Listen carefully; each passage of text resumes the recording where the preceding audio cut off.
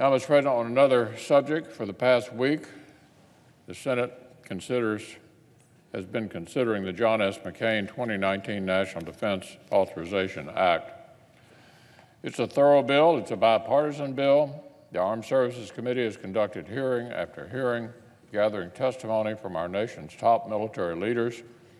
They've heard straight from the experts about the gaps between current capabilities and current challenges.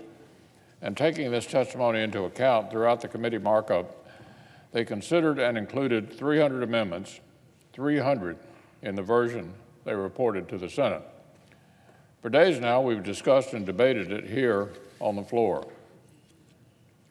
Senators Inhofe and Reid modified the substitute amendment to include more than 40 additional amendments from members on both sides. Now, even so, I'm confident no senator sees this as a perfect bill. I'm sure every one of us has further issues we'd like to tackle. Some pertain to the substance of defense authorization. Others concern completely different topics. Personally, I'd like to have seen even more votes on amendments this week. But one of the realities of this body is that any senator on either side can object to setting up amendment votes. Any senator on either side can object to setting up amendment votes. The good news is what we already have in hand, an excellent defense authorization bill that will fulfill one of this body's most important responsibilities and empower the men and women who volunteer to protect us. We've fulfilled that responsibility for 57 consecutive years.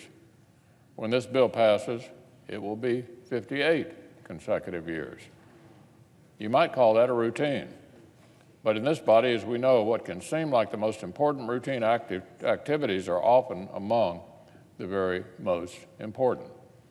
This defense authorization bill is right at the top of the Senate's to-do list, so we can do right by our men and women serving in uniform around the world.